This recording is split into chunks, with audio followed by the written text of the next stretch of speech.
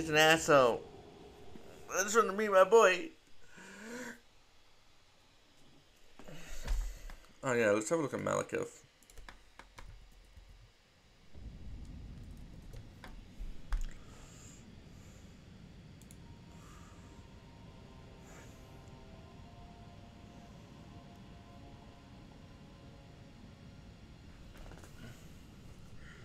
Entirely resistant to lightning. Very weak to actually resistant to like Scarlet Rot.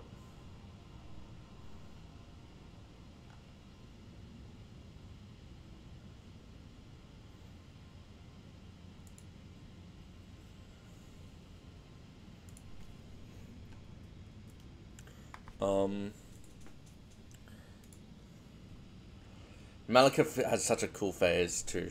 Malekith is one of those fights where it's just like, I like Malekith. The problem with Malekith is he will kill you faster than the other boss. The cool thing about Malekith is he is just a badass. He's just a badass. He's so cool. He's definitely one of the coolest bosses in the game. And he has a really cool like item to use against him too, which I would like to use this playthrough. His lore is cool too. Yeah, he's just one of the like better designed bosses in the game. Honestly, they went pretty good with lore in this game. Lore in this game is pretty good. Bro literally contains the rule of death inside in his body. It's just so hardcore. He's so edgy that he owns death.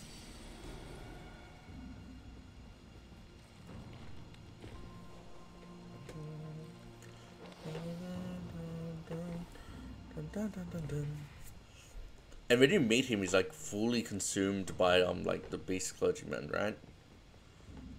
He's just a beast clergyman when you first fight him. Because if I recall, you're warned of like those who walk in death, like get consumed by it normally. Like I know with the beast guy, he literally becomes like he will aggro you once you give him enough death root.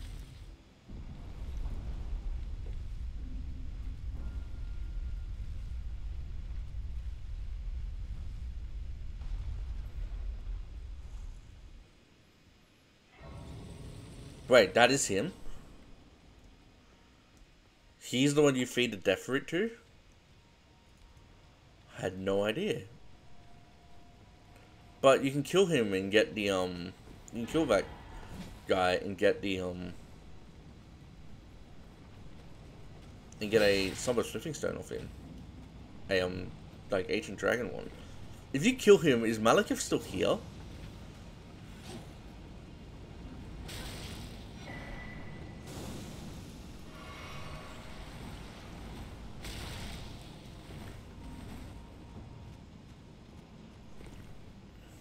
Huh.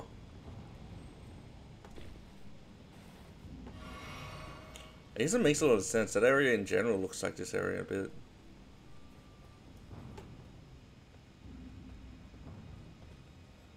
Yeah. There he is! The boy.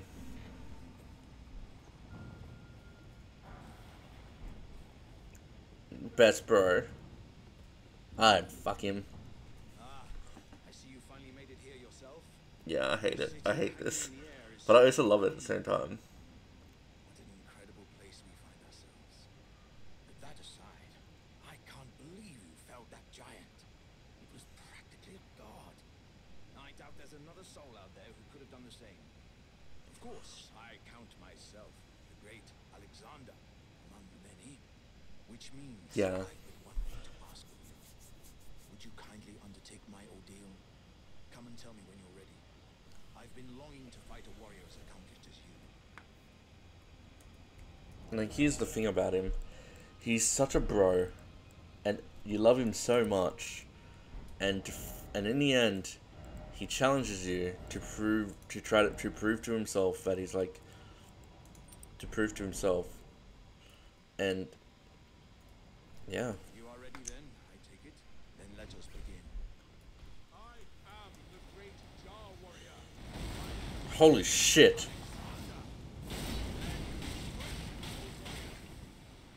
Let us become one champion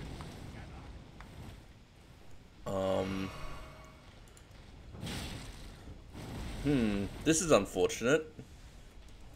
Okay, Alexander.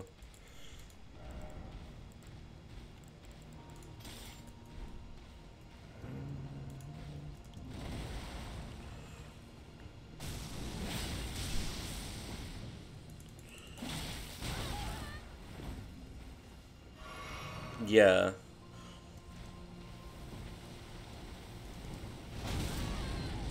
The DLC better have something about him.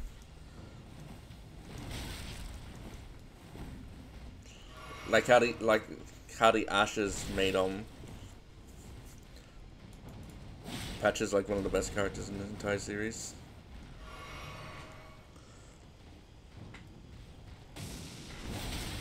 I think a lot of people would actually like. I just love him.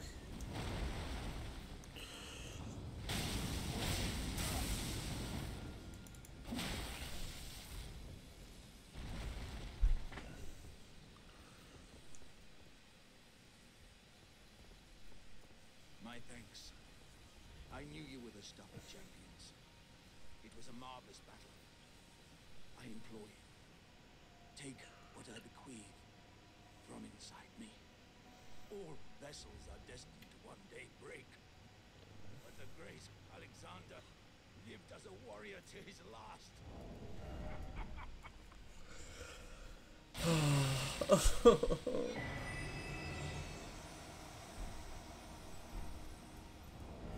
I love you, Alexander.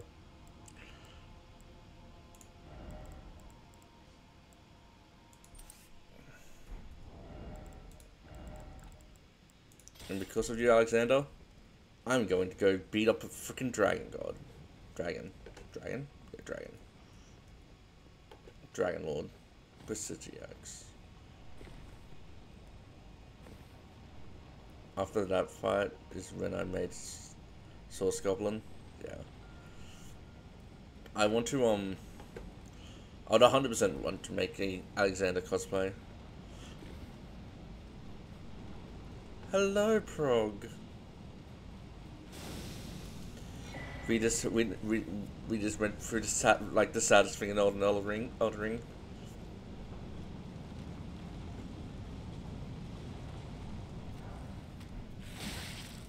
Like, you know how people say Rani is best girl? Like, here's the thing. The best NPC is not Rani. The best NPC is him. By a lot. And then, like, then Blyde. I think Blyde is also amazing too.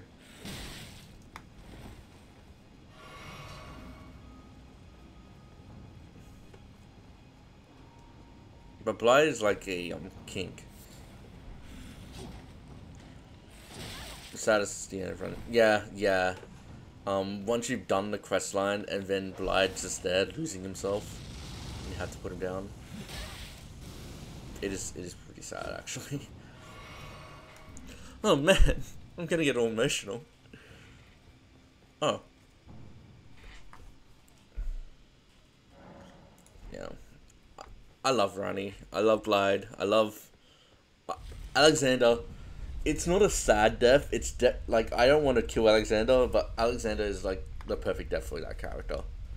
Like, his questline is just good. Like it's kind of perfect for him.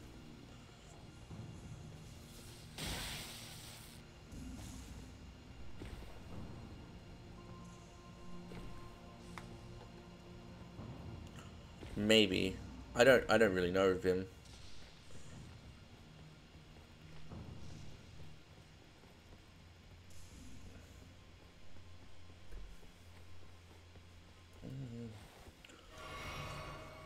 I know he's like he's family. I think that one of the saddest things is when you like when Rani's a doll and you kill the shadow chasing you. Rani says, "Tell Blyde and what's his face I love them." problem is her entire questline, it turns one into a lifeless doll and breaks Blade.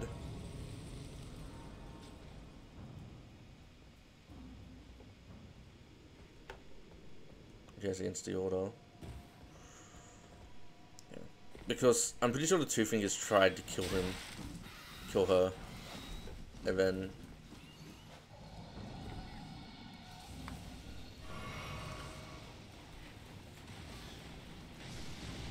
because the Two Fingers don't like it when they like toys like go against them.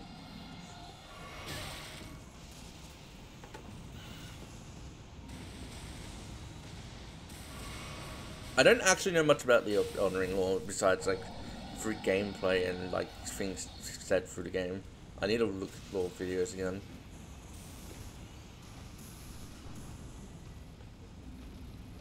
The problem is a lot of Elden Ring lore, a lot of like lore in the Souls games are very similar. Oh, we have to kill the Lich Dragon.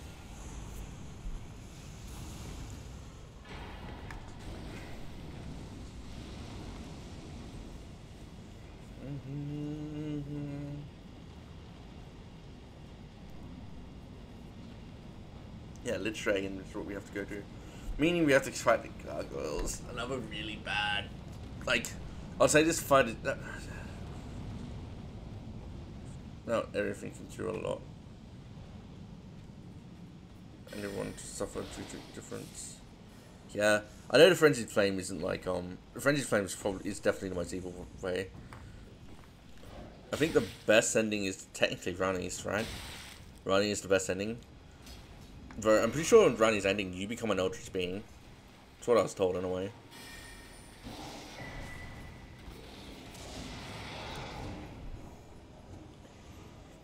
We can fight Pisidiax right now.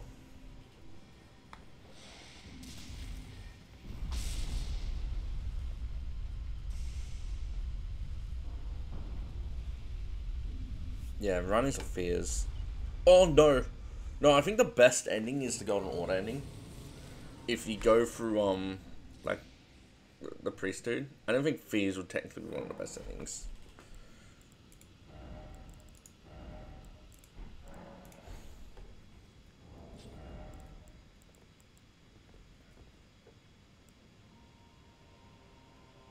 True, introducing death back into the world is a good thing.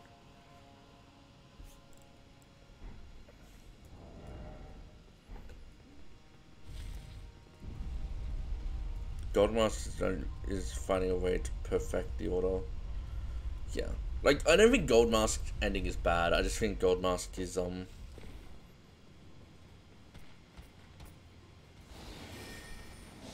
because it's about, like, more getting the gods to actually be like gods. And then you have, like, Stinky Boy ending. Yeah. Stinky Boy ending. I'm pretty sure that might be the second worst ending after Chaos ending. But I think Chaos ending has an achievement which I want to do. Where everyone is cursed to be Omen. Yeah. Yeah. Definitely like this. Maybe it's actually the worst ending. Maybe Chaos Flame isn't actually the worst ending.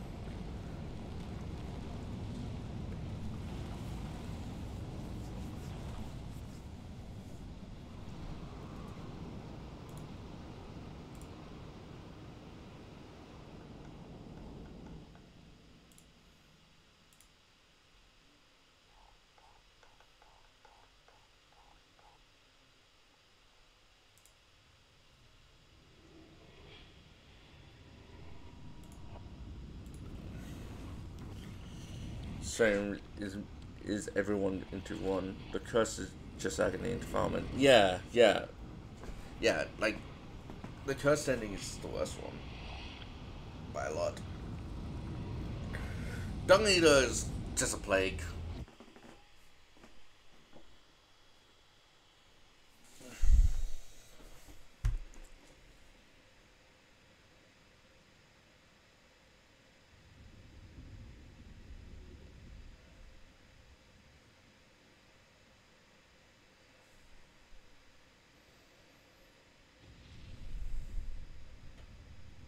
He's an omen in a human's body. Huh. That would make sense. Also, the underground area is the worst. That area is actually very unique.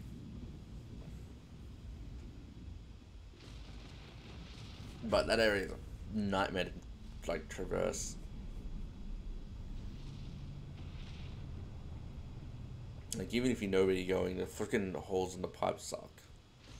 But there's so much, like, good stuff down there, it's like...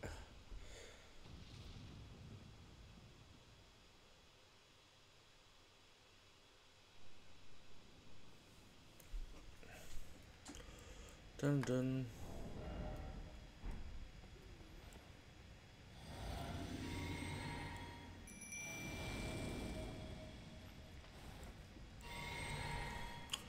I'm pretty sure this weapon is going to obliterate him now.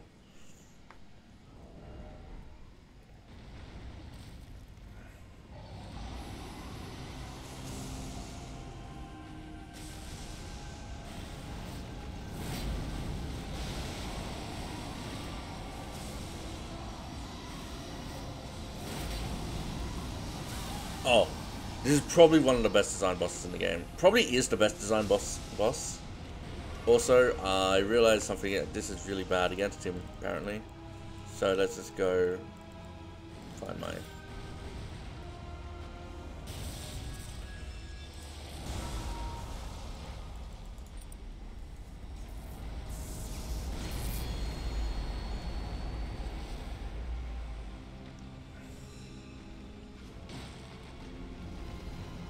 True.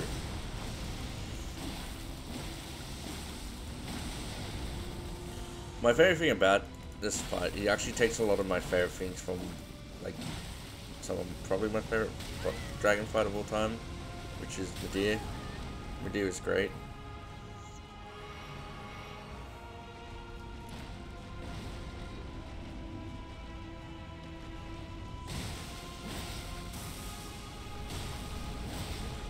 I don't know, I think my favorite thing about him recently is that if Radagon was Marika the whole time, was he technically fucking,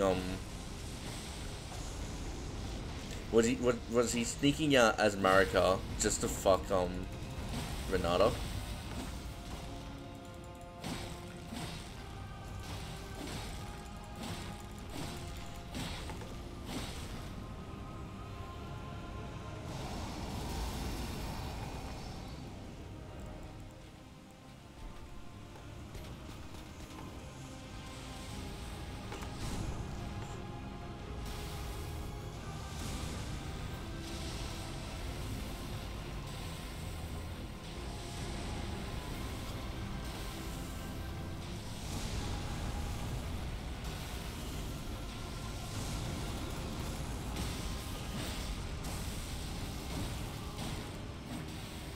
True.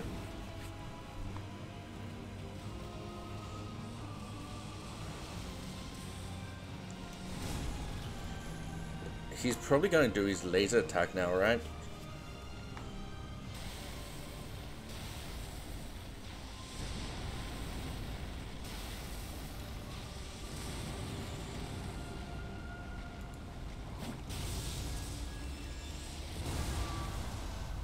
Nope.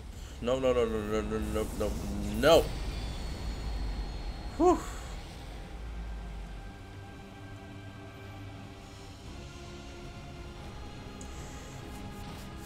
Here it is.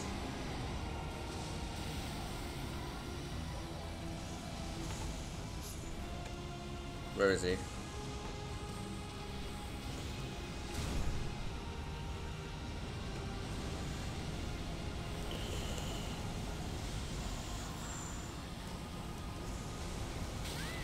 Oh no.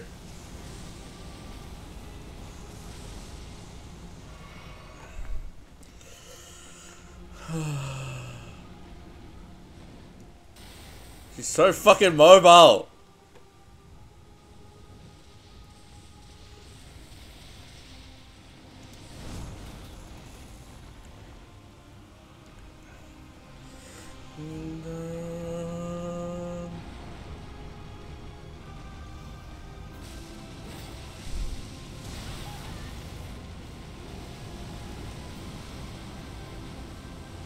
I can't get close to him.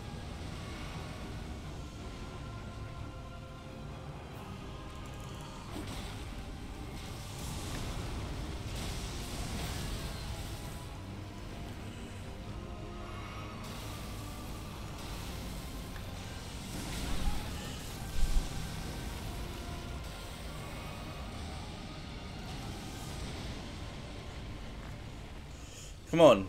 I'm up to the last part. Let me fuck you up. I'm stuck. I can't see shit.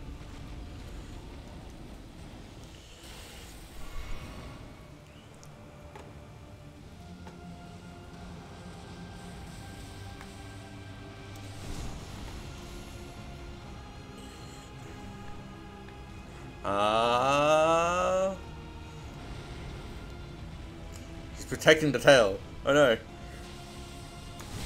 I did not roll.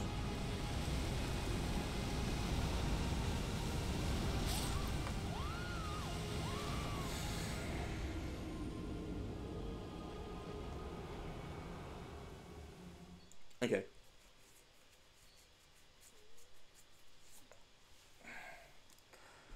Ah. Let's try something different. Mm-hmm.